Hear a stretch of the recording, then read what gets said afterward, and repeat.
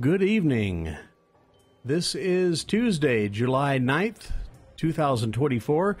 It's currently 7:28 p.m. in North Texas and points north and south, and we're going to jump right into this because tonight we have a guest, and here he is. Let me turn off my mic here and make sure that everything is still going according to Hoyle everywhere else. But hello, Dave. Hello.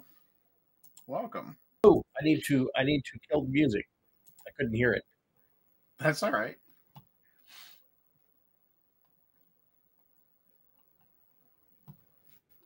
All right. That'll take care of it. There we go. All right. How you doing tonight? I am super. I'm excited to be here. Well, I am excited to have you here. So I'm just making sure don't do that.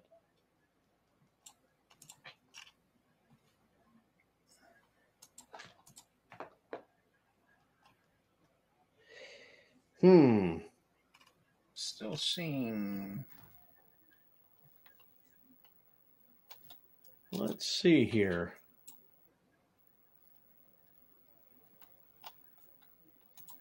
I believe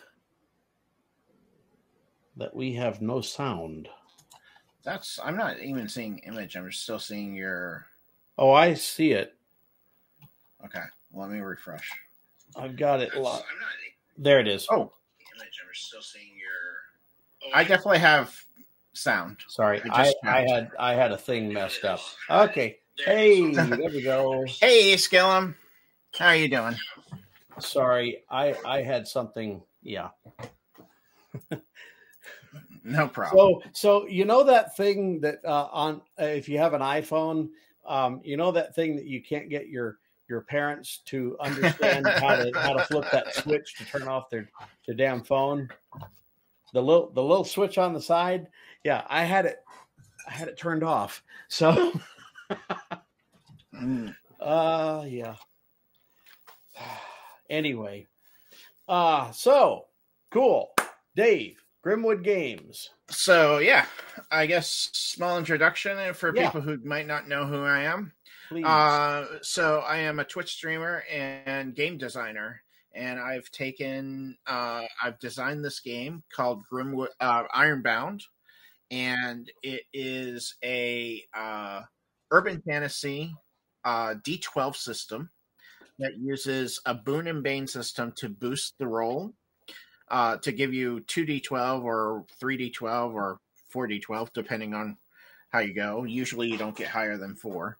And then you also have a 3-pool system that the pools are allow you to boost the roll, use abilities, and they're used for health. So it's a management system on top of a role playing system. It's actually quite fun.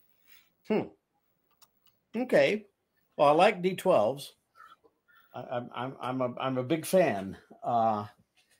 It was one of the things that attracted me to. I don't know if you heard about Coyote and Crow a couple of years ago, but I do like Coyote and Crow. I forgot they used a D12.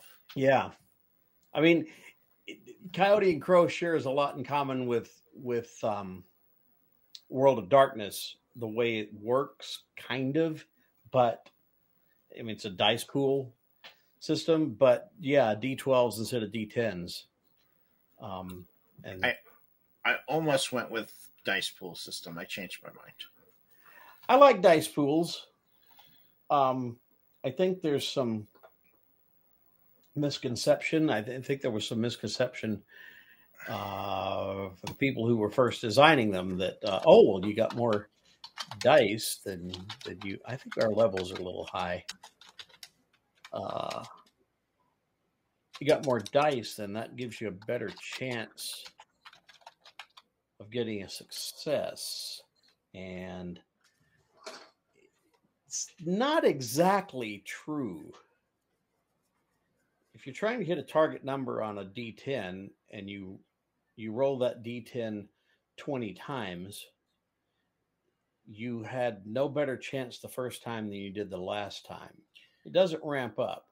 It doesn't make any difference if you roll all 20 of them at the same time either. Correct. And that's why I went with the system I went with, was because I was trying to do the same thing. I'm not trying to ramp up. You can get from 1 to 12, and that's all you can get in my game. Right. That's cool. So let's see. I think the thing that most people think of when they think of role-playing games, and I'm not one of them, but let's hit the high point. How does your combat work?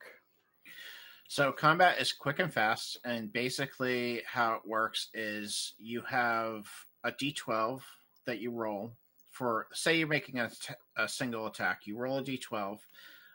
If you have a boon to that weapon, you get 2 D12s and take the highest. If there's, like, say, a shield on the person, or there's cover, that cover will affect it by giving you a bane. Boons and banes do cancel out each other, so if you ended up with 2 boons and 1 bane, it would be 1 boon, so you'd roll 2d12. And opposite, if you had 1 bane and 2 boons, you'd roll the same. Right. So, and take the lowest. But that's how combat works. As simple as that. It's against a target number of the creature or person. All of player characters are a target number of 9. 9 seems to be the sweet spot where you get a 60-40% chance of hitting. So that's why they start at TN9. 10s, 11s, and 12s are harder to get. So sure. Especially with boons and banes. Not so much if you're just rolling a d12. It's the percentile is the same no matter what. But when you're rolling boons and banes and keeping the highest or lowest, it changes the percentile. So TN9 seems to be the sweet spot. Casting magic works the same way as melee attacks. You either have a boon or bane to it, and you roll. The difference here is magic is an open system. I don't give you a list of spells that you get to choose. You tell me what you want to do, and I set a target number for that situation. So, or the GM does. I like that. I much prefer that system. I learned that system from Easy D6, and I kind of adopted it and changed it a little bit to fit my needs. Yeah, Easy D6.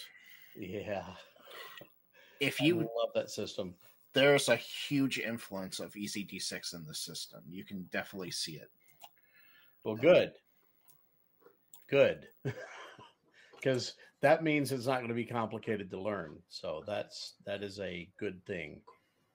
I was having a, I don't know if you've seen this. There's this.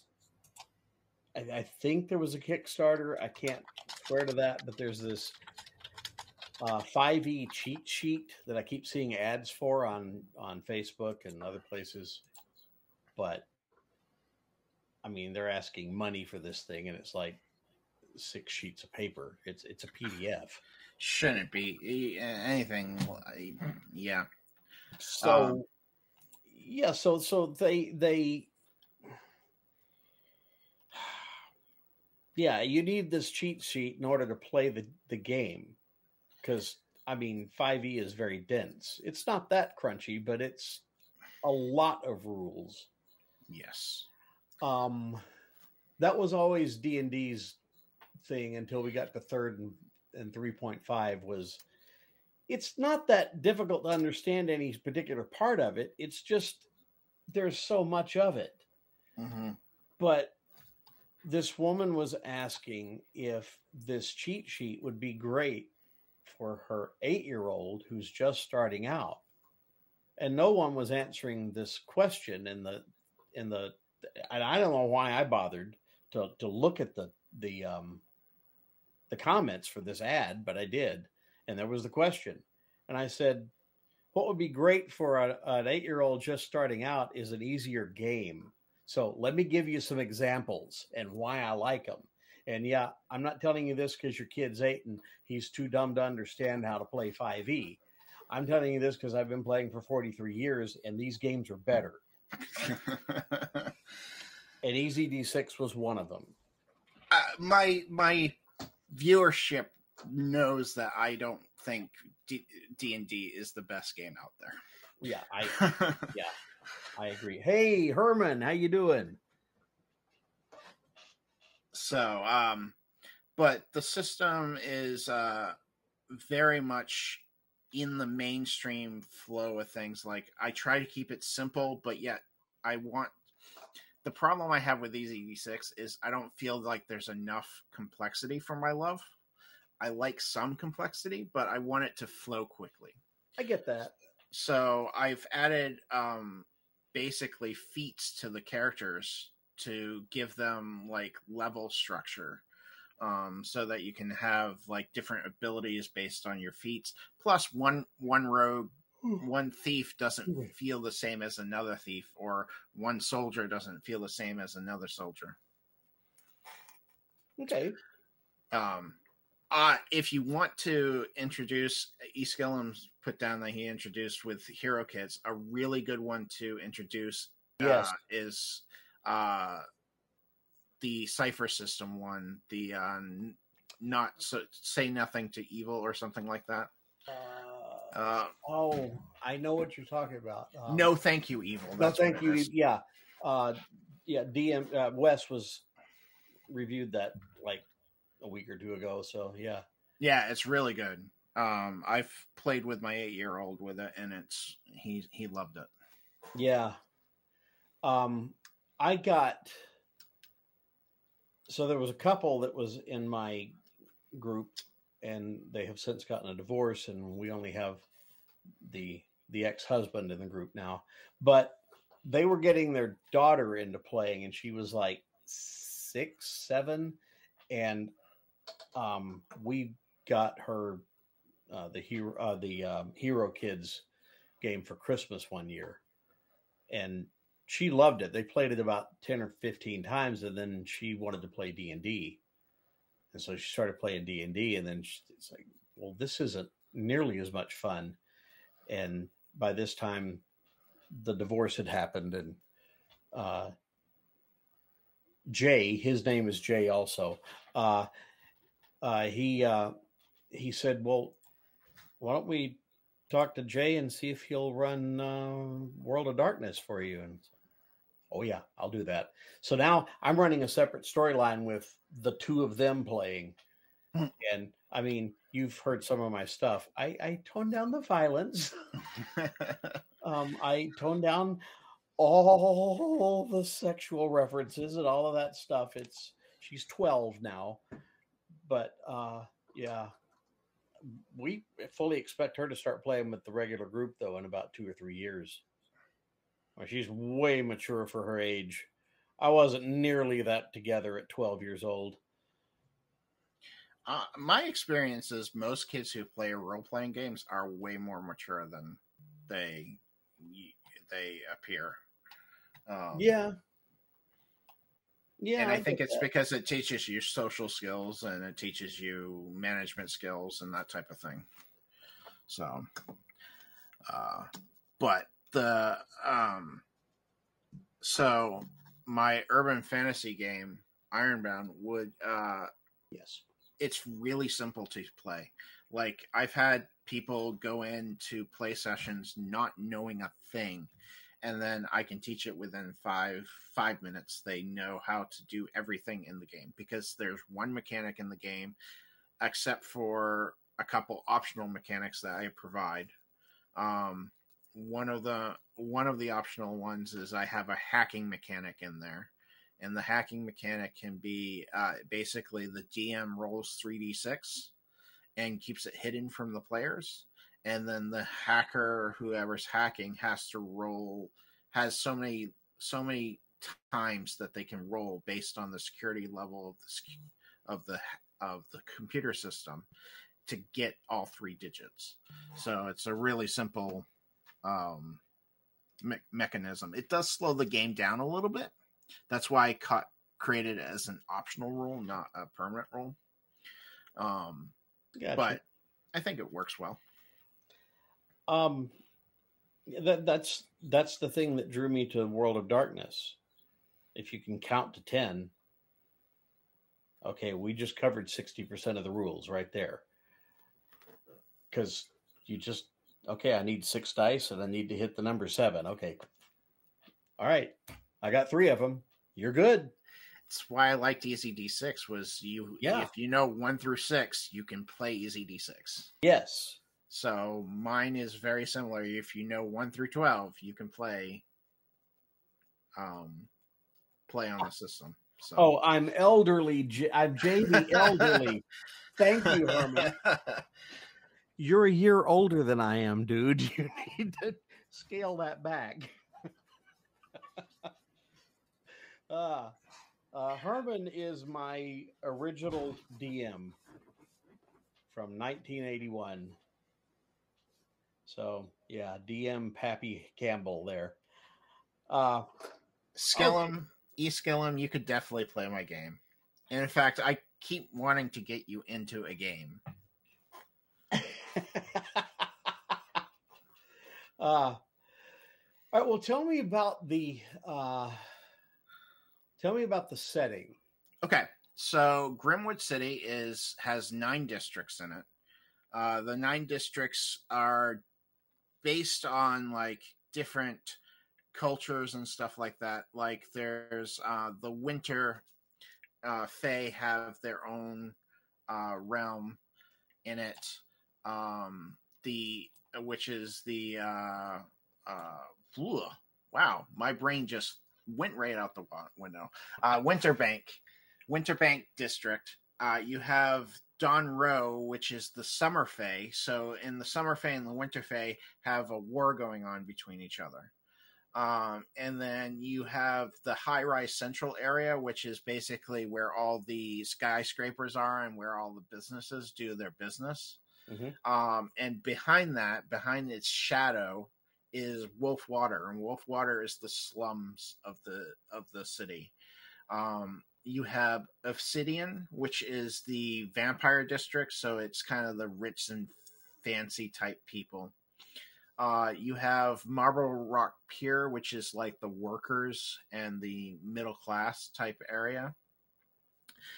You have Littleton, which is basically a small little chunk of Grimwood that the gnomes have dug out for themselves.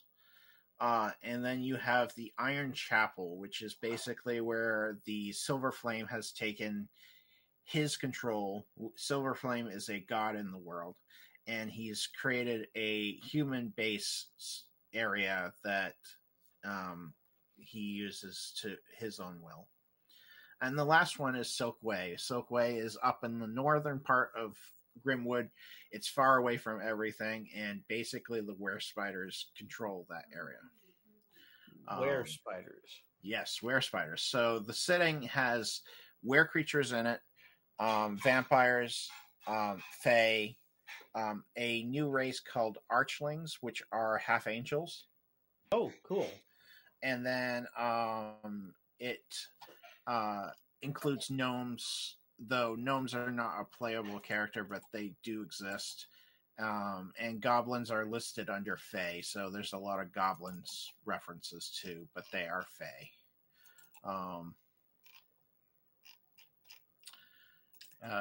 Yeah, so those are basically the playable races currently are Ironbound, which are your humans. You have your archlings, which are your half angels. You have Emovarian vampires, which are your emotional vampires. They drain emotional energy from people. Oh, my ex-wife. Okay. The Corifons vampires, which are vampires that are your typical movie vampires. They drink blood. Your Fae, your Ironbound, which are your straight humans. Your Unseen, which are your humans who know about magic and can actually use it. And then your were creatures. And under were creatures, the playable were creatures are wolf, tiger, bear, and lion. And the were creatures in my world aren't a disease. They were born that way, and they only have two forms, human and hybrid form. So they can't just be a spider. Correct. Okay. Okay. That's cool. So let me ask you this. How deeply could you go into this with homebrew?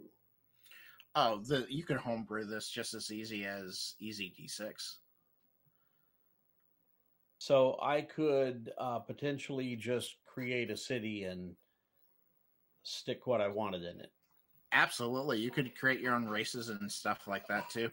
In fact, my second book after this book is finished is going to be a animal-based superhero game. So you're going to have animomorphic animals and superheroes mixed together. That's going to be my second game. Same system? Same system. Doing it with the exact same system.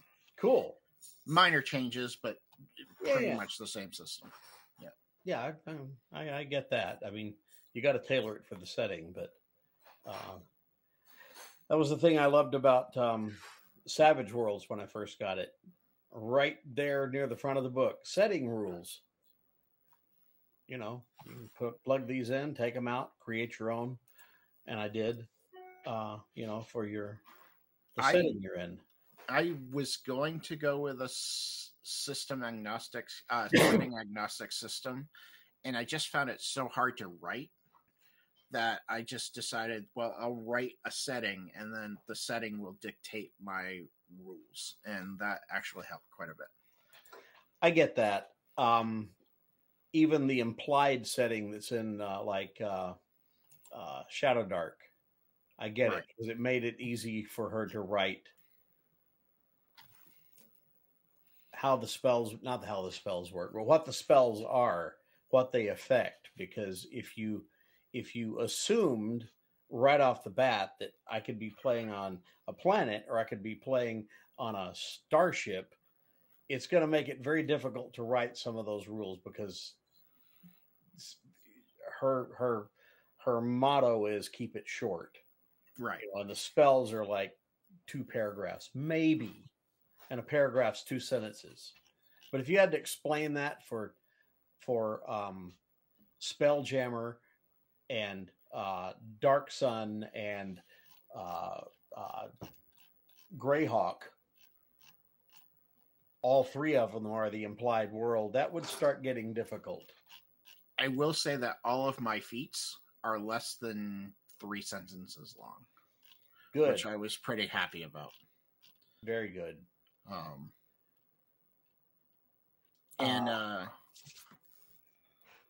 go ahead. Wait, what? Go ahead. What were we going to ask? Oh, I was looking at what Herman wrote here. Oh, emo vents. Yeah. Colin, What We Do in the Shadows. Yes, exactly. Colin, as in What We Do in the Shadows. Yes, that he would be an emo variant vampire in my world. Okay. I will take your word for that. I have never seen... if you haven't, What We Do in the Shadows is very funny. It's a bunch of vampires who live together, and it's hilarious. I've been meaning to give it a look. I really enjoyed Being Human. If you've ever seen that, I didn't see the British version. I saw the US version, and I really liked that. So this kind of has an appeal. I have this thing though about fantasy and horror genres, and when you suddenly start seeing comedies about them, you know that the genre's taken a dive. We got a bunch of comedy vampire movies in the 80s, late 70s, early 80s. Very well done. Okay. I mean, it's a documentary, so you got to keep that in mind when you watch it. Got it. It's like a fake documentary. Okay. So, all right. But it's very good. All right. So now you just did a version of your setting for EZD6, correct? I did, and that is out on Drive-Thru RPG. Yep. Right. So, it's called Grimwood City. So for those of you who are interested, it looks really good, and I need to go get it. Speaking of that, Rune Jammer is happening at the end of the month, and I have 3 games of the EZD6 version at Rune Jammer. Oh, cool.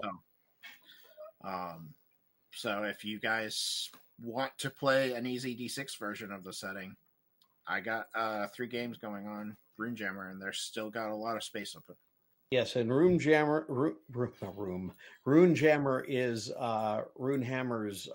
It's like a virtual con. Is that correct? It is. It's a virtual con, 100% free. You can go to runejammer.com and sign up, and there's a whole bunch of games going on. Right. And Runehammer is the company that publishes EZD6. Yep. Didn't write it. Nope, published it. Yeah, that was DM Scotty wrote it, but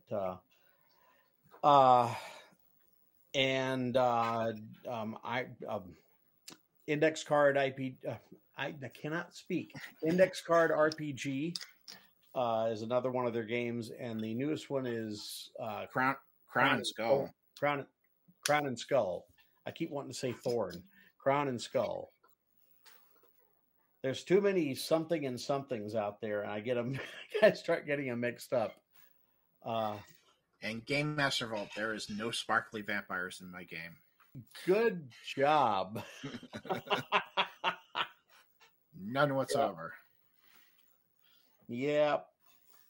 Crown and Skull is very good. I have just finished reading it, and I can't wait to try my hand at it. It looks amazing.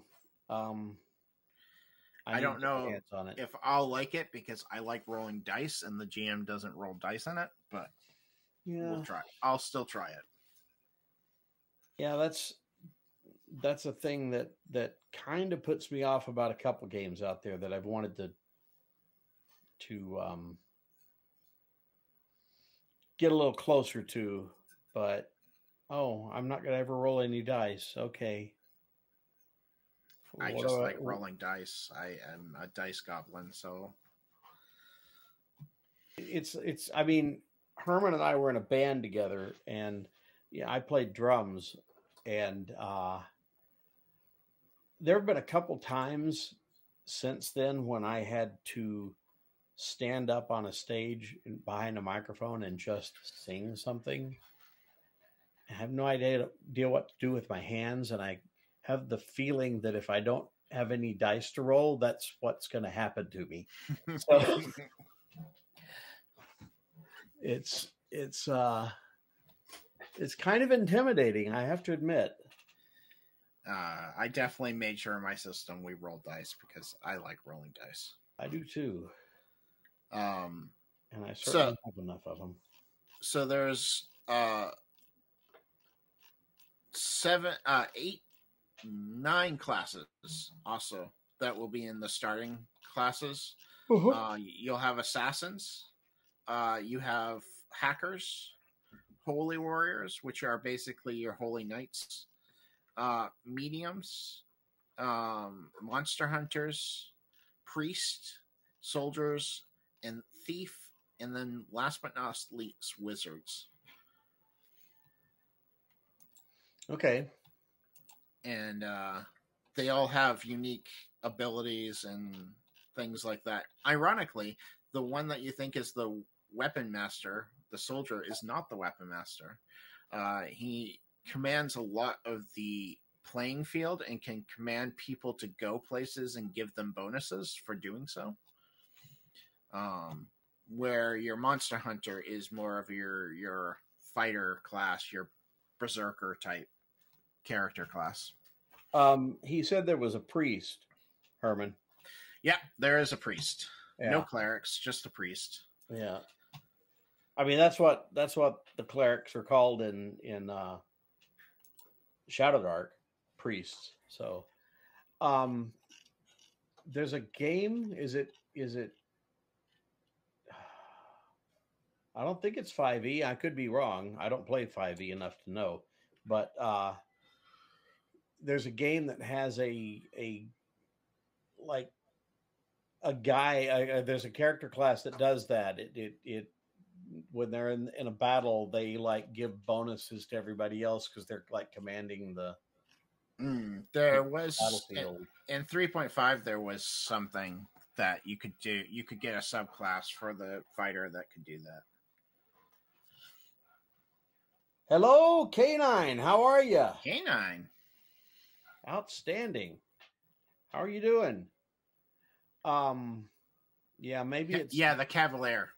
Yeah, yep, that was the name. Maybe they have something like that in Pathfinder now. I don't know. Probably. I mean, Pathfinder has a whole bunch of stuff. Yeah, I can't remember. Cavalier could be it. It doesn't sound right, but like I said, I'm not familiar enough with all the minutia of D&D to really. Hey, Dan's in the house. Hey, Dan. Hey, welcome. We've got a bunch of people here. Outstanding. Okay. Well, let's see here. I had notes and I appear to have covered them.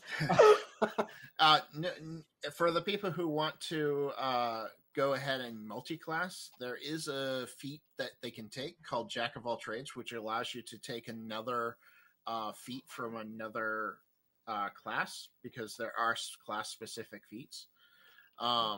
And then on top of that, there's also would-be wizard, which allows you to add kind of a wizard ability to any other class, which is kind of cool.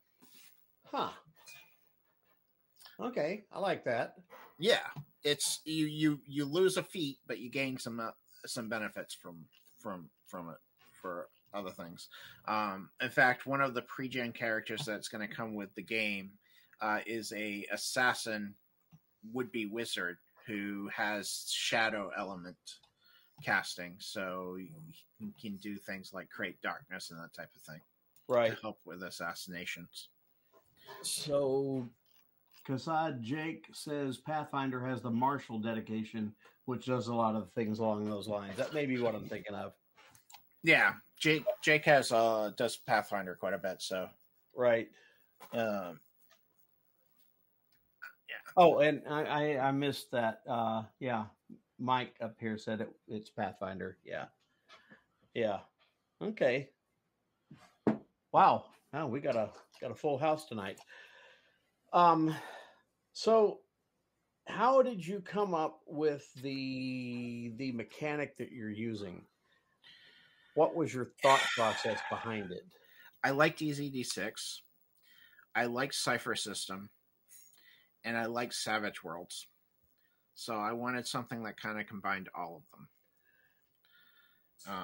And that's how I kind of started my mechanical decision. And then it just kind of changed from there.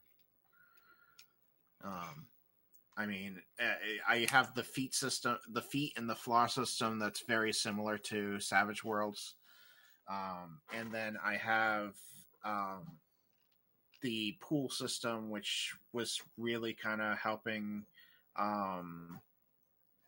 the Cipher system. And then I have the rolling mechanic, which is very similar to EZD6. So, like, I've changed them a little, but sure, that's where the inspiration definitely came from. The reason I'm asking is, well, I've developed a new one recently, and it's not an actual combat system or how the game works, but I'll get into it in a few minutes here. But about a year and a half ago, live, we worked on a new system here, and I developed it, and it works, and I hate it. It's pure garbage. Works exactly the way it was supposed to, and I would never play this. You couldn't pay me to play this game. It took lots of playtesting. I have probably over 300 hours of playtesting in this game already. I did not have that much testing for this. I will admit there's about 45 minutes, and that's all it took for me to declare that this is garbage. I don't want to develop it further. No way, no how. We're done. I took a cue from Savage Worlds, and I tweaked it a little. And so your dice that you roll for a task is always going to be 3 dice, and they scale. So you can have a D4. You can have 3 D4s in this stat, or you can have a D4 and 2 D6s, or a D4, a D6, and a D8. But you can never get more than one step away from each other. So you couldn't have a D4 and a D8 and a D10. And it was great. And I figured it out, and it worked, and combat worked, and the magic worked, and everything worked. And it was so fiddly that I just said, nope, I'm going to file this away, and I will never use it again. And I started with having exploding dice because I really like the exploding dice from Savage Worlds. And I quickly cut that out. It made the math way too hard to figure out. It can really get out of hand in a hurry. I was losing a lot of what EZD6 does well, what DM Scotty does well, and I wanted to keep some of that feel. Yeah. It was getting too complicated at that point. Yeah. I'm very happy to hear that someone is erring on the side of easy versus hard. I wanted complication, but I didn't want it hard. Right. I'm a min-maxer at heart, which I know is a faux pas in the world of TTRPG, but for me, I like min-maxing. I like my characters to be a hero in the story. I get that. And so I was missing. I really enjoyed EZD6, but I was missing that min-maxing capability that I like. Right. So adding the feats into it and adding the pool system into it gives me that feel of being able to min-max my character. But it also gives me the ability to make a character that's not min-max, that has this really outrageous story that goes along with their stats. So, well, having played with a dedicated min-maxer for decades, I'm quite familiar with how min maxing can get out of hand, but you know, to a certain extent, you're gonna maximize the strengths of your character anyway. Um, I'm yeah, very I'm very big about if I'm going to min max, I need to have a story reason for the min maxing. Like if I'm gonna make a barbarian that's super strong and super stupid, there's got to be a story driven reason for that. right. So I do that, but what I like about my system is it allows for you to do that min maxing because you can make a character in 6 steps. That for me is one of the most attractive parts of your game. It literally you all your pools start at 2. You have 6 points that you can spread through those pools, and I usually recommend people wait until they choose their class and their race. You choose a class, you choose a race, you choose your feats, and an optional step is you choose your flaws, and then you add feats based on how the flaws that you take.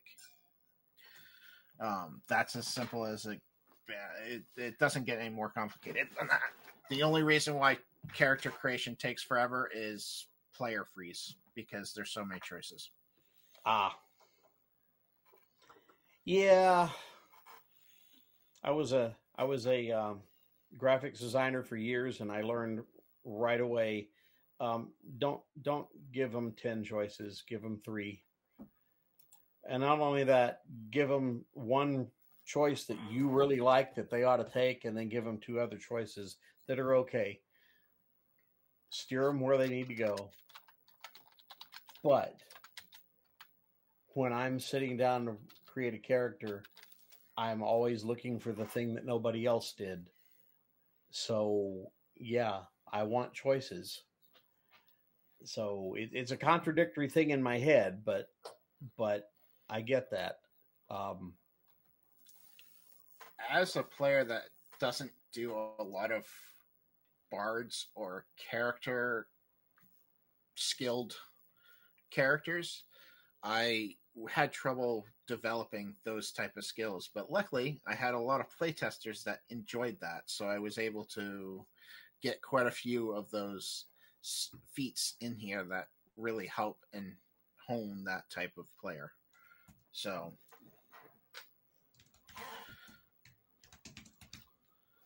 one moment. sure. There we go. Yes, Herman. Yes. uh, yes. Uh, but I mean, look, he's always played that way, and there's nothing wrong with it. I know when Mike sits down at my table, I know, and not the Mike who's here. Um, when Mike sits down at my table, that's what I'm going to get. He will min max the hell out of it, and that's okay. I Don't ever play D&D with me because I'm in max D&D like wicked. Yeah, he managed to min max a mage character in my Mage the Ascension game, and um, I feel that some of his frustration with the game has always been that the character was so limited in what he could do. He could do what he could do really, really well, but everybody around him is doing a bunch of things and he couldn't. And I think that was a added a level of frustration for him. I also personally play a lot of combat oriented characters because that's what I enjoy. So I do too. I was playing a character in Herman's Savage Worlds game, however, who had no combat skills at all. I created this was a modern game, but I created a half elf hacker. And she just sat behind a computer and tapped away. That is a very much capable character that you can make in my games. A hacker that just sits behind a computer and helps from afar. Yeah. Well, see, what I really wanted, though, was for her to be forced out of that and have to go into the field and not have any ability to protect herself. That was part of what I was really aiming for. We didn't get to continue with that, but yeah,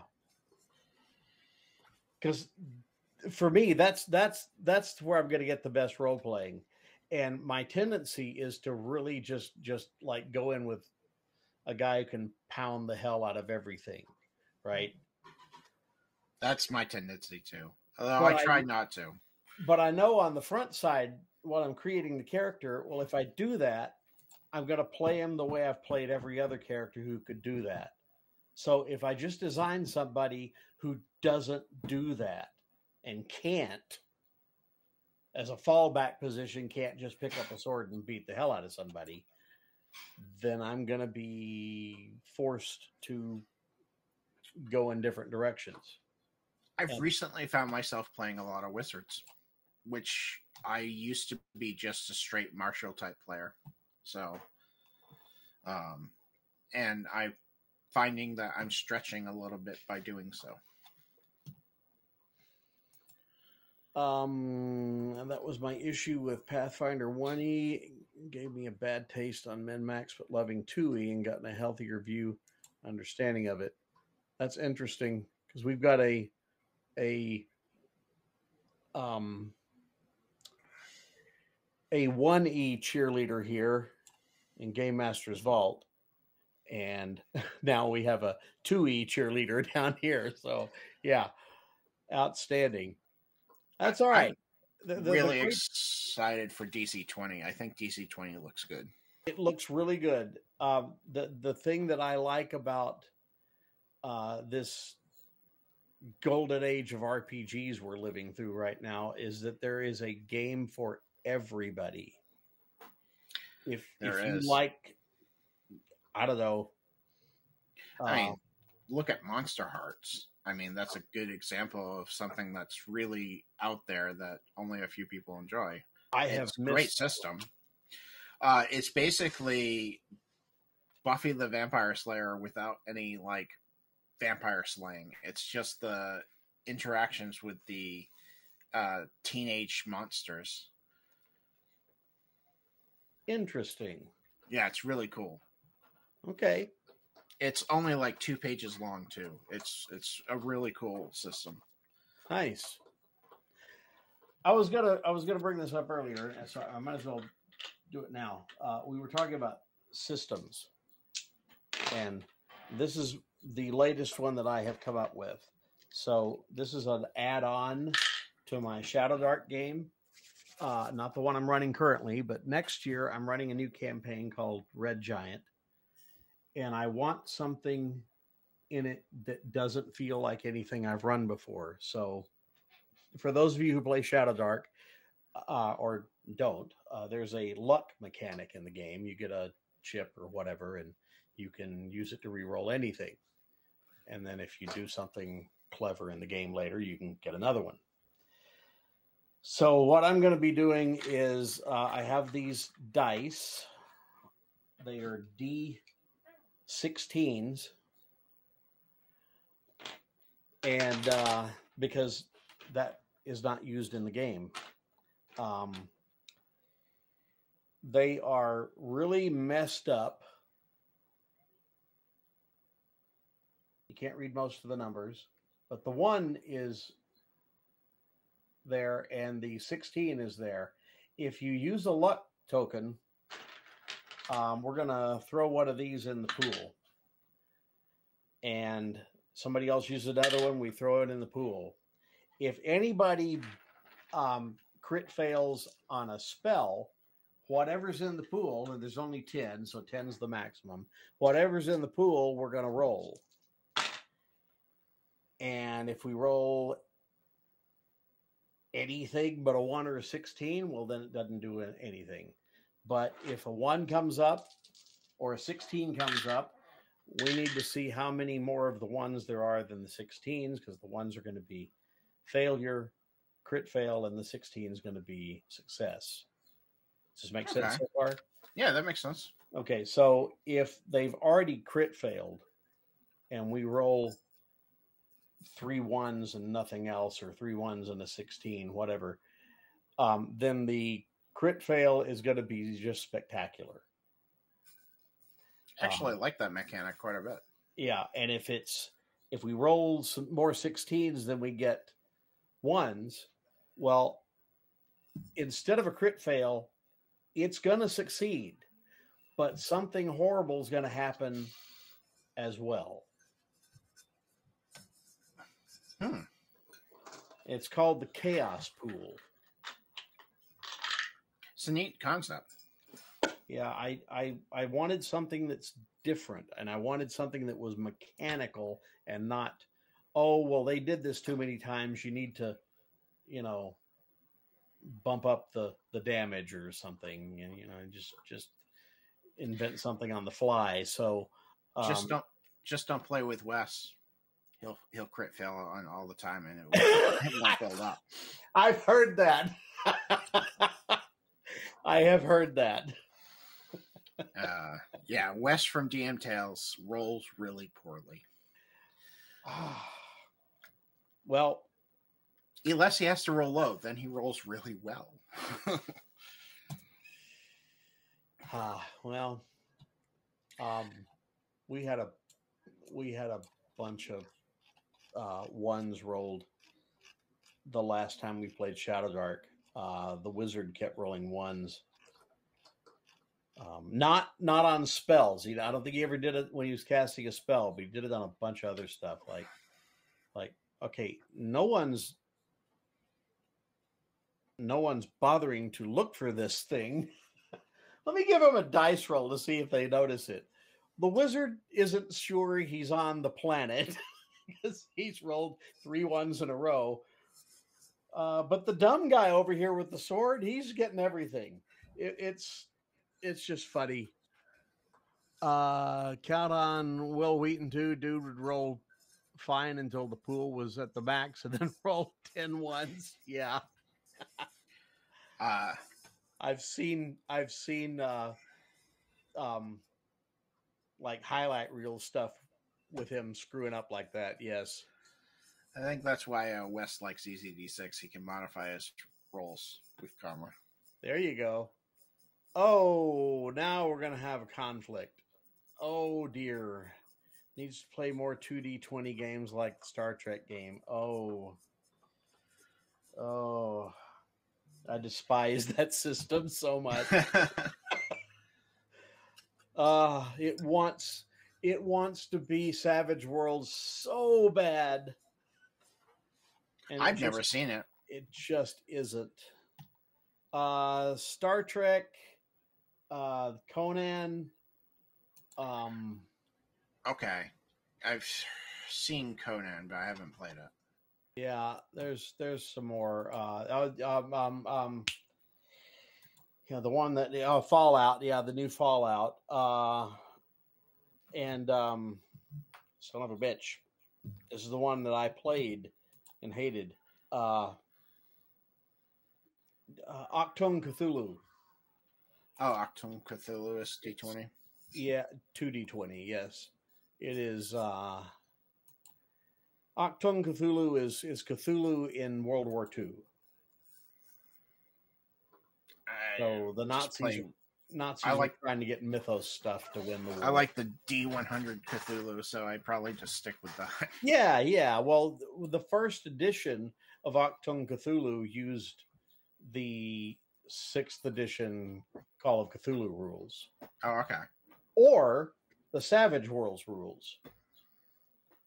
Although there's so many mistakes in that it's almost unusable if you needed to read it. Oh, so Savage Worlds.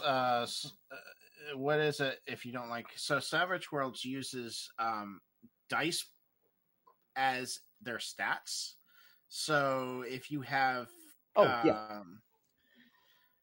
if you have like a D6 in like agility or D12 in charisma. I don't remember what the stats are, and I've played it for years. You think I would know them, but I don't. But basically, you get D4 through D12 capabilities, and you get to roll those. And if you get max, you get to roll it again. And if you get max, you get to roll it again. It has an exploding dice system. It's actually really fun. Yeah. But so the 2D20 system, the thing that is so much like Savage Worlds is the momentum. I think that's what they call it. The way the chips work. There's a lot of that going on in Savage Worlds, and it was very noticeable when I got the playtest rules for Achtung Cthulhu that the language felt just like the language from the Savage Worlds rules and how they use bennies. It's the same thing. You can re-roll stuff, right? I have a Destiny die in my game that's very similar to the bennies. Yeah. So they tacked that on to a really unwieldy dice system that I just can't handle. But the thing that really turned me off more than that was when I got the playtest rules and they were asking for feedback, and we had gotten an update because the first set of stuff we got, you couldn't create an entire character from it. You couldn't create a playable character. They gave us a scenario to play, but there wasn't enough there to create a character. So we got an update about 2 or 3 weeks later, and it started referring to page numbers that they didn't send us. And then there was another update that started referring to rules that were not in the play test materials, except 2 of them were. They had changed the names, but they didn't change them in the page in the section where the rules were. They changed them in the section that told you how to create the character. So it took us like 3 hours to figure out that, oh, this rule is that rule. We didn't know that. As somebody who has changed things consistently, it's very difficult to keep track of where you place things. I understand that. But if they don't send me all of the material, but they're insisting that they get an update. That's true. I'll give you that. Well, no. And we had 4 people plowing through this crap. And after the 3rd Saturday afternoon that we wasted, I said, anybody going to object if I just throw all this in the trash? Nope. And I just emptied the binder and walked over and put it in the trash can. That was the last time we looked at it. I will never play this game. I still need to get somebody to play my game as a DM. Only person who's never DM'd my game is me, and that's a problem. I have a similar problem. I have been running World of Darkness games since 1995, and I have never once just played it. I've been a GM for 29 years and never played the game as a player. I've done very similar things with other games, but not that long. But yeah. There are games where I've never played as a player that I wanted to play as a player. So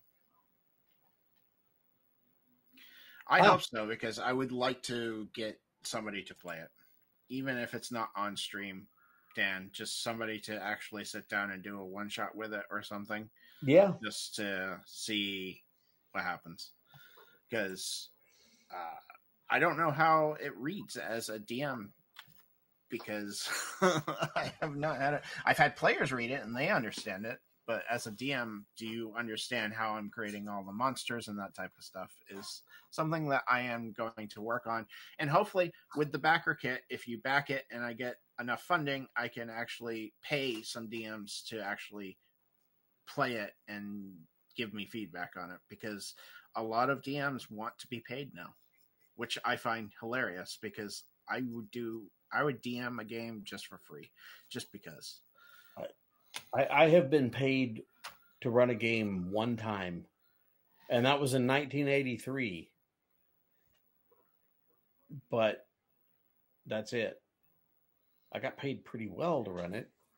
I mean, if you don't count my Twitch funding that I get, I've never been paid to play a game. Me either. I mean, except that one time. So, but let's talk about the backer kit. So, sure. When does that go live? Backer kit goes live September 1st. You can go to the teaser page from Grimwood.games/backer kit, and sign up for to be notified when it does go live. You were only 3. I'm sorry. Might have been a little over your head at that point. Sorry. Go ahead. So it does go live in September. It's going live for 30 days. So it'll be 31 days. It will be done on September 31st. So in October, I'm hoping to get out a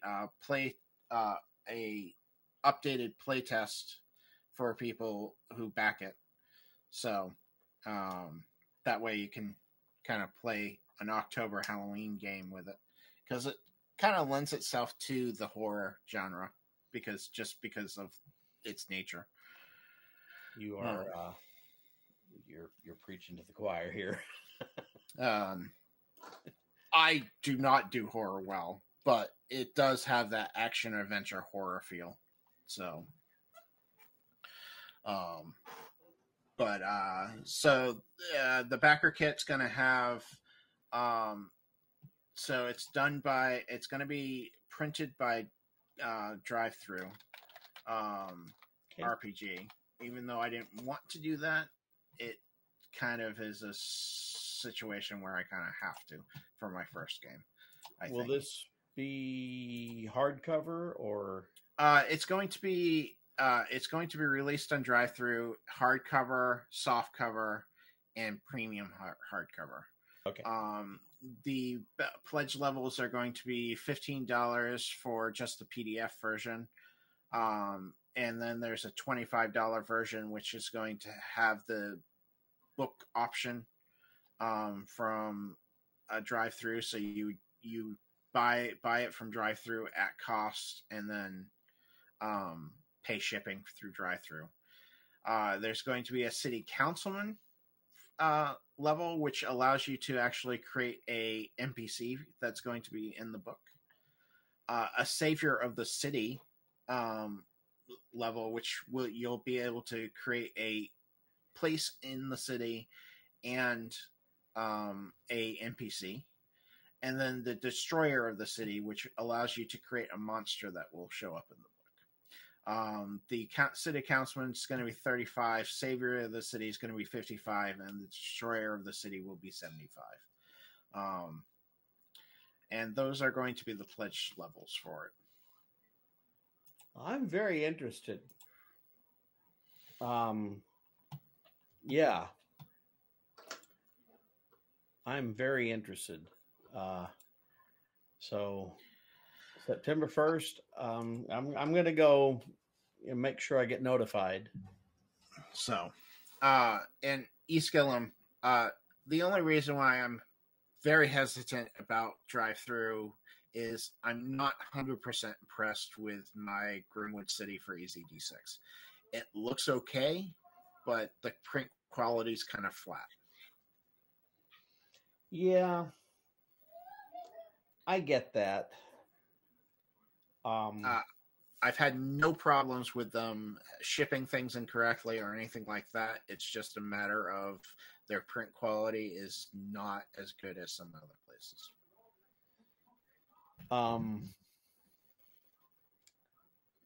my main problem with drive-through is the one of the first books I got from them was my 20th anniversary Mage the Ascension, and that's a boat anchor, and it took about 3 days for the actual book to start separating from the spine. Ooh, that's not good. No, it's not at all. So through a combination of some glue and literal like packing tape, I got it put back together, and it's usable, but I hate that I will probably never have one of the premium copies from the original Kickstarter on that, because Right. I didn't know about it at the time. We were running another game, and I just wasn't paying attention. So, but yeah, so that's what the Kickstarter. That's what the backer kit's going to be. It's yeah, pretty simple. Mainly, I'm just doing extra tiers for putting input into the game, which is cool. Yep. Okay. Let's see. Yeah, print on demand thing, more than just a drive-through thing. Yeah, it is more of a print on demand thing. That's how you get your books from drive-through. So, yeah. If they had a thing where, there's an offset printer actually printed the books and they were stitch bound and they could just ship you stuff. If they had a warehouse, they don't have a warehouse. That isn't their business model. Right. I'd pay the extra to get it because. Well, I found a couple printers, and to get 750 copies, it was going to cost me almost $8,000. Yeah. And then I still have to find a distribution system and all that. So I just decided to go print on demand. Right. I get it. I just got my Tome of Adventure Design a couple weeks ago, and this thing it's a beast. It weighs as much as the Mage the Ascension book I was talking about. It's half the size. Because the paper is really nice. It's stitch bound, and the cover is not going to fall apart. And I know exactly who I would want to go through for printing if I did get enough to do printing. But I'm going to go drive through this time, and then next time maybe I'll have a higher income stream for it. Yep. So no, I don't blame you one bit. And it is going to be 8.5 by 11 though, so it's going to be a full size book. Okay. I mean, down the road, I could always do a special edition. Yep. Right. Come back and reprint it, and correct any mistakes you find, or inevitably, sure there players are going to find. Inevitably. It's going to be about 130 pages. Probably a little bit more with if people did do the extra backer stuff. There are vehicles in there also. So you're going to have some vehicle mechanics in there, which I'm excited about. So, yeah. Got a question here. What is your favorite system that is not your own or Easy D6? And I'll answer after you do, but man, that's a tough one. I'd probably have to say the Cypher system, even though I've only played in it. I haven't DM'd it.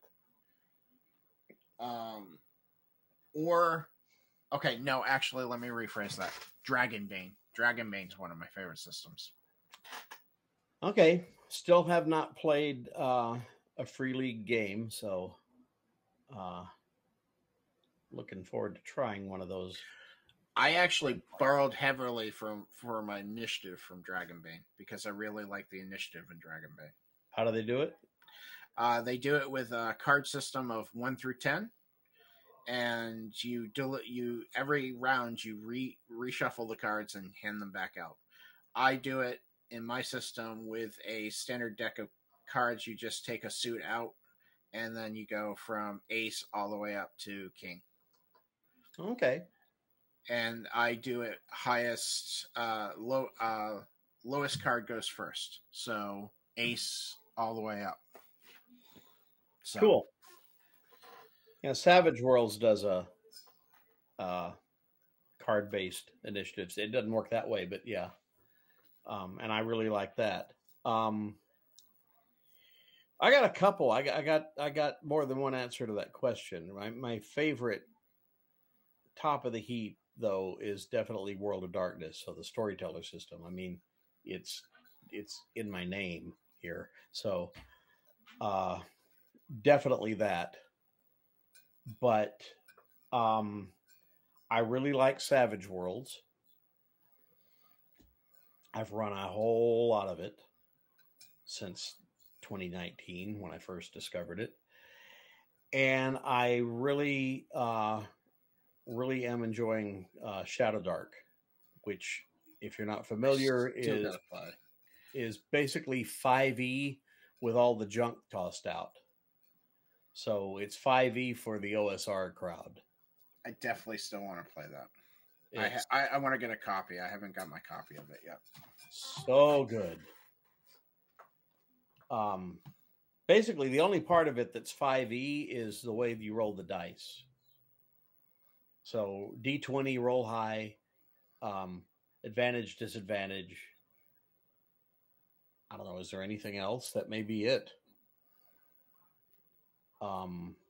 It's definitely on my list of games to play in 2020 by the end of 2024. Initiative is rolled the same way, but then you roll initiative at the beginning of the game, and whoever wins, that's where we're starting, and we're just going to go clockwise around the table. And everything works in initiative order. So, okay, well, we're leaving town. All right, well, what are you doing? What are you doing? What are you doing? And they get to the DM, and well, here's what has happened. If anything, if you even notice anything, and then what are you doing? What are you doing? What are you doing? Get back to when it gets to the fight. Well, whoever we were on, that's who's going to start. And yeah, nice. Now occasionally, you will just to mix things up. It's like, let's roll initiative again. See where we're going to start. And we're going to go the other direction now. I very much made sure that my game had initiative every round because I hate rolling a really bad initiative and being stuck in it for 20 minutes while combat's happening. I have gotten to the point now where I don't care where I am in the initiative order. After 43 years, I don't care. If we're rolling every round, I care. Okay, so that makes me care. But if we're gonna roll once, okay, I'm fifth. That's fine. I mean, it might as well be first. It doesn't make any difference. When that guy finishes, I'm going, and then these people are going after me. So effectively, the guy who's rolling first is going after me. I found by doing it every initiative, my players paid attention more. I get that. And I agree. And I do pay attention more. Herman runs his old school essentials game, and we roll for side initiative. So either the DM's going first or the players are going first. And we don't really pay attention to what order the players are going in. And all the monsters go on the DM's turn. Right. In my game too. Right. So it suddenly makes a difference because if we lose initiative once, and I kind of like this. If we lose initiative once, and I cast a lightning bolt, and I have another lightning bolt ready, and we win initiative the next time, well, I got to hit this guy twice before he could do anything. I like that.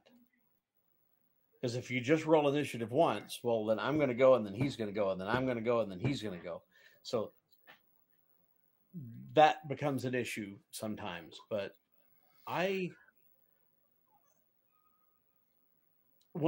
so in my World of Darkness game, we roll initiative, and I just write it down, and that's where we're staying.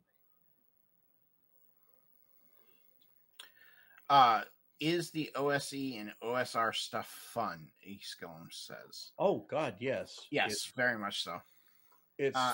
I think it has to do with the game. Is the game fun? Not necessarily OSR or OSE. Like, I think there are some OSR games that are really bad. It's just a matter of getting. Yeah, it's just a matter of which game you're playing. Yeah, so OSE is Old School Essentials, and that's one of the original OSR games. Yeah. And so Herman is running that. Our friend Mike runs Swords and Wizardry, which is basically a white box clone. Mm-hmm. And it cleaned up considerably. And the same guy who wrote that book I was holding up earlier, Matt Finch. I have the new version.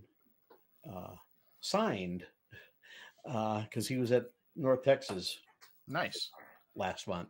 He's always at North Texas. He lives in Houston, so yeah, Swords and Wizardry is a great system. It's one little book. Old School Essentials is a bunch of small books, like digest size, and they're really cool. And then Shadow Dark is a thick book that's digest size, and it's kind of a blend of 5e and all of the old stuff. But her main inspiration was OSE and Swords and Wizardry. She talked to Matt Finch a lot while she was developing this. And yeah. I think it's just a matter of which game you're playing. Yeah. Is the game good? And there's dozens of them, so you just got to find the one you want. If you want to play an OSR game that's really risque and really pushes the envelope in that direction, then Lamentations of the Flame Princess. I mean, then you have stuff like DCC, which is very Gonzo and yeah. Uses a dice chain, which is really interesting. So, but yeah, there's a lot of different games. Joe Block is working on a new version of Adventures Dark and Deep, which is AD&D First Edition rewritten. Well, it's AD&D Second Edition, but not based on Second Edition. It's based on First Edition. Joe Block knew Gary Gygax, and this is a lot of the things that Gary talked about doing and wanted to do with Second Edition before he got kicked out of TSR. So the First Edition of Adventures Dark and Deep is basically how Gary would have done Second Edition, and now there's going to be a Second Edition of this game, which is going to push it a little further, but the game has to evolve. So, yep, games have to evolve it, or it's just not fun. Right. Yes, Herman played Lamentations of the Flame Princess at North Texas last month. Nice. I've never gotten to play that one. You played a lot of games, and you weren't even signed up for any.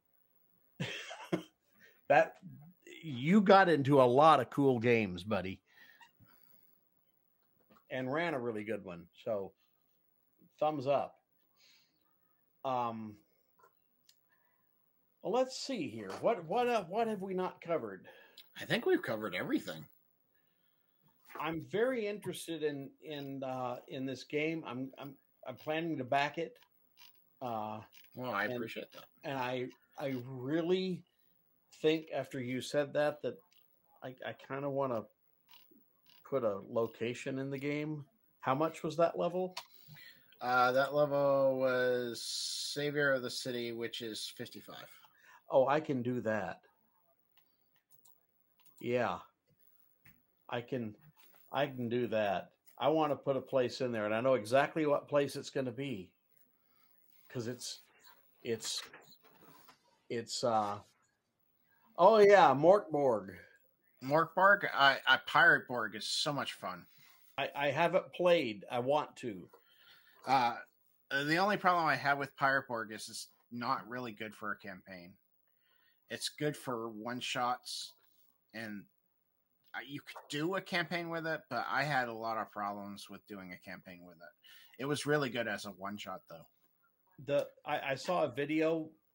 The guys who wrote it, I think this was on Grimwood Games. I don't know if you've ever watched that YouTube channel, but highly recommended. He does lots of interviews with indie game creators.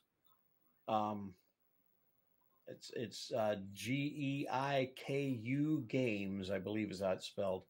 Grimwood Games. He's Canadian. It sounds like he ought to be Asian, but he isn't. he lives in Calgary. But the guys, one of the guys who created it said, ideally, what you would do is you play all the way through this game until the world ends in the game. The literal world comes to an end, and then you take your book down to the ocean, set it on fire, and send it out to sea to die. I don't think I want to burn my book, though. That's kind of like how Mutant Year Zero works in Free League. The world's going to die in 2 weeks. Yeah, you have 2 weeks to live. Enjoy them and do what you need to. You don't have a choice. The world is going to end. You cannot save it. It is going to end in 2 weeks. Yeah. So DCC is about as gonzo as you can get and still be D&D. It's kind of based off of 4th edition, 3rd edition, 4th edition, somewhere in there. And really, the dice chain is what sets it apart from everything else. You've got D3 and D4, 5, 6, 7, 8, 9, 10. You know, the weird dice are there. That's how I ended up with these yeah, they have really interesting dice. And instead of having advantage, disadvantage, so you roll 2 D20s and take the higher, or you take the lower, you'll move up and down on the dice chain. So you're trying to do something. Well, roll a D24 for that instead of the D20. So you got a better chance of doing it. And that's kind of cool. I have played Mutant Crawl Classics in a 0 level, not gauntlet. What do they call it? Funnel. A funnel. Funnel, yeah. And the guy who ran it, he's one of the guys who runs Long Con out in East Texas. But he put a stack of characters about this tall on the table, and he said, when your character dies, just grab another one and keep going. It was like, okay. And I went through 7 characters. I did a Pathfinder 2E funnel with Avenue Studios at Excelicon. I can't say that. Wes is going to get me. Anyways, I did that, and I went through 14 characters. Ecclesiacon? Ecclesiacon, yeah. Yeah. Thank you. Yes. Avenue Studios is heading out. Yeah. Eskilum, I want to write an alternate play kit for Easy D6. How would you recommend approaching that? Write the setting first. Because Easy D6 will just fit into most settings. Yeah. I would approach it how I approached Grimwood. I approached it from writing the setting and building the setting, and then I attached Easy D6 to that setting because it's not hard to do. Easy D6 is pretty simple. If you've got the setting written, changing, tweaking, adding a rule to Easy D6 to make it fit the setting might be a matter of one page of text. Yeah, it's the setting. My Easy D6 book is mostly, I think, literally, if you don't count characters and stuff, it's like 12 pages of actual rules. Yeah. And the rest is just settings. Just setting books. And it's 103 pages long. So yeah, it's such an easy system to write for. Just come up with the scenario, because figuring out how Easy D6 fits into the scenario will be a lot easier than trying to figure out, like we were talking about earlier, how to write something for anybody's setting. Figure out your setting, then stick the rules in it, and it'll almost write itself for you. Easy D6 is, it's right there on the cover. It's easy. And if you have problems, Eskilum, after you have a setting, hit me up. I've got a lot of cool tricks that I figured out with Easy D6. There you go. You know how to get a hold of me.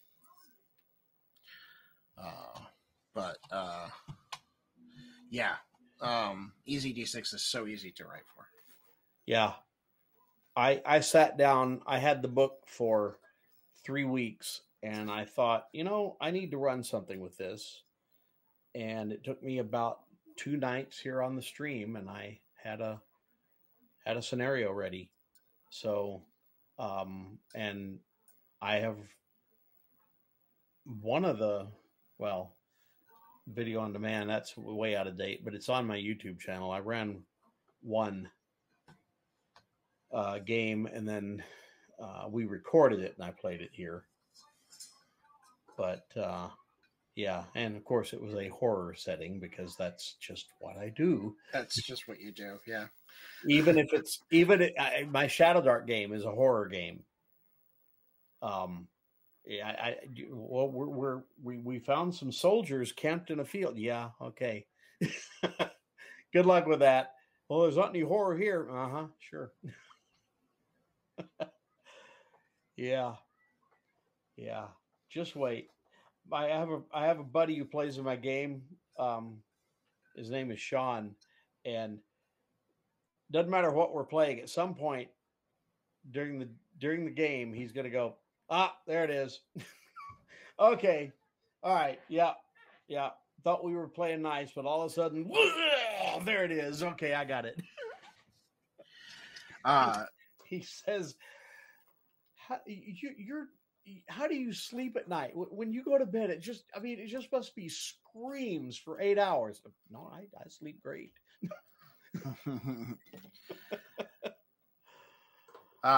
Eskilum, if you want, I can send you the updated rules too. I've updated and changed since I last sent them to you. Cool.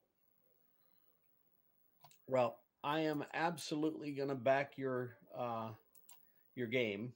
Well, I appreciate that. I really do. I am in. I don't think I have a Kickstarter in me.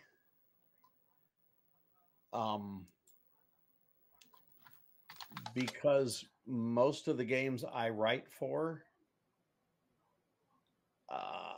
don't really lend themselves well to that. You got to jump through too many hoops to do something. I mean, Savage Worlds is okay, but World of Darkness is kind of complicated. So, and that's, I mean, 90% of what I've ever written as a GM is World of Darkness. I think honestly, with you doing so many scenarios, I think Oh. a Patreon would be better for you. Hello? Yeah, I'm still here. Oh, did I freeze? Dave, we have no volume on you. No volume. Where? Why? There you are. There you are. Okay. I honestly, watching you write all your stuff and stuff, I think you'd be better off with a Patreon that you can funnel all that stuff out. That's where I was headed. Yeah, I think I'm going to start a Patreon, and the patrons can just download what I've done. I mean, I've written, I think the last count was 147 adventures for my Metal God setting since 2017.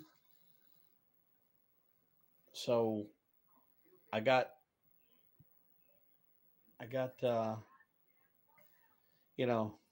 Thanks for stopping by, Ace Skull. Yes. Thank you very much. It's nice to meet you. So I think I could, upload an adventure a month and keep that going for quite some time and throw in some extras for Christmas or whatever, I think you could too, seeing all your stuff. I appreciate it. I'm looking into it. Time. I hear you on that. Like, I mean, I have 3 days till this. I feel like I'm not prepared at all. Yeah. And you're working a regular job too. Yeah. See, I'm retired, but I've been trying to get the back of this house cleared out so we can get my mother moved in. Yeah. And we finally got everything out of there. I mean, there's some stuff sitting there, but it's got to go in the room next door. I just have to move a couple of things, but essentially it's done. But I have to tear the carpet out and get a new floor put in. And I may have told you this. I'm not sure, but we had we set up a schedule to get my mother moved in, and if we're very diligent and we really keep at it, we're going to have her moved in here by the end of 2017. No problem. That was the schedule that we set in 2012. 12 years later. Yeah, it was like the Soviet Union's 5-year plan. It did not quite pan out. So, still trying to get her in here. But it's getting done finally. Good. But that takes up a lot of my time. All right. Well, I am gonna that's it. Get out of here and get a snack. Well, thanks for having me on. I thank you for being here, and thank you guys for showing up in chat. I really appreciate it. Yeah, I think your game sounds amazing. I think the setting is gonna impress my wife. She loves urban fantasy. So do I. I know if she's on board that it's gonna be something pretty cool. So I'm very interested to get her reaction. Thank you, Herman. Yeah, this was a lot of fun. I appreciate you being here. So guys, we're just gonna sign off, and I will be back tomorrow night. Writing some more stuff. I have a Metal Gods game coming up this Saturday, and I'm still working on world building for my Red Giant campaign for Shadowdark. So a couple things going on tomorrow night, and Thursday we have videos. So we'll see you guys later as an ad break starts exactly when I'm going to sign off. I love when that happens. Perfect. Oh, well. Can't do anything about it now. No. I will talk to you guys later. Dave, thank you so much for being here. You have a great night. You too. All right.